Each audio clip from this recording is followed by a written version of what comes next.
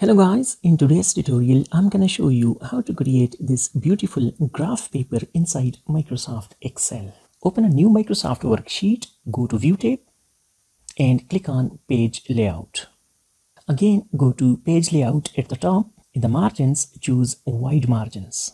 Now simply select a portion of the sheet like this, or you can simply select the entire page as well. Now go to Insert tab, click on Table. Make sure My Table has header is unchecked and click on OK. Under Table Design, uncheck the header row and the banded row. Click on this first row and delete it as we don't need this first row.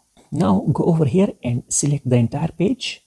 Go over here under the columns, right click, column width, and set the column width to 1/4 inch.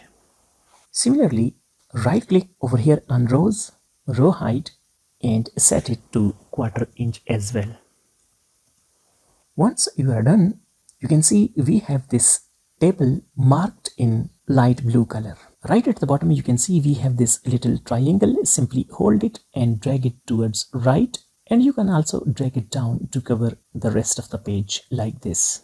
In order to make it a little more conspicuous, go to Table Design and click on this White Table Style Light 20 style, and there we go. Now you can simply press Ctrl P from your keyboard.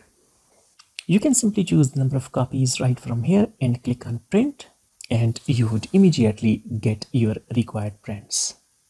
I hope you have found this tutorial useful. Please consider subscribing. Thanks for watching.